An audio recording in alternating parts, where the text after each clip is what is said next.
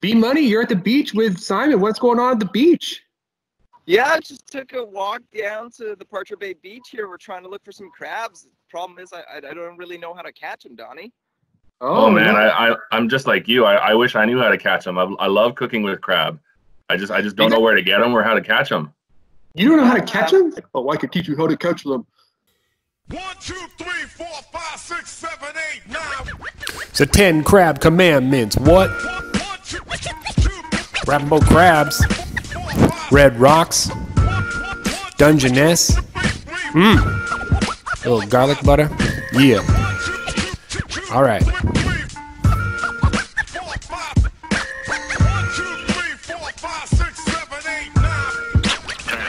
I've been in this game for years, catching lots of animals. There's rules to follow, so I wrote you all a manual, a step-by-step booklet for you to get. All the crustaceans, no frustration. Rule number uno, even before you go fishing for crabs, you need to go get yourself a license from a store or online. If you're under 16, it won't cost you a dime. Number 2, you need to get a trap.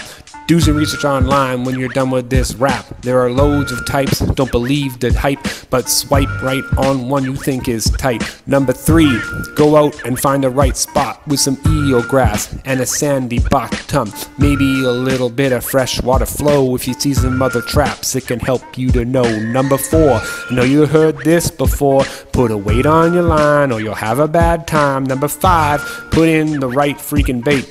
Send it to the bottom, then you just got to wait. Number 6, grab the crabs from the back so they can't pinch you when they try to attack. 7, this rule is so underrated. Get those males and females quickly separated. Get the girly crabs right back into the water.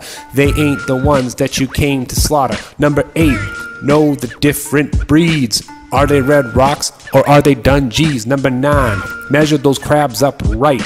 Put them in the caliper and make sure it's tight. Check on the size once you caught your prize. Be sure to scrutinize, this ain't the time for lies. Number 10, keep the crabs whole and alive till you get them back home. They need to thrive. Put them in some salt water, keep it nice and cold. When you cook them up, they will taste as good as gold. Follow these rules and you'll be rolling in sushi. Eating that crab and it'll be super juicy. Share it with your friends and your family too. But selling crab is something that you cannot do. Yeah. Alright. 10 crab commandments. Gotta go, more crabs to catch. Word up.